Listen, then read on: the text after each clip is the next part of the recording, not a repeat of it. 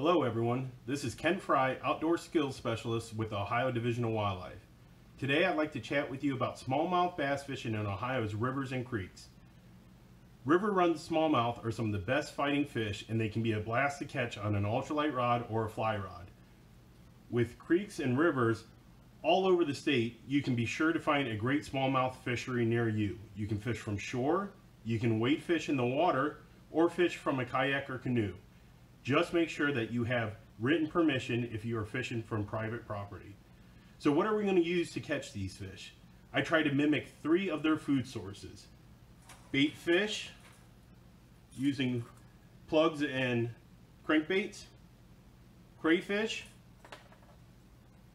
again, plugs, soft plastic. And aquatic insects, either soft plastics or flies. For more information on smallmouth fishing, please visit wildohio.gov.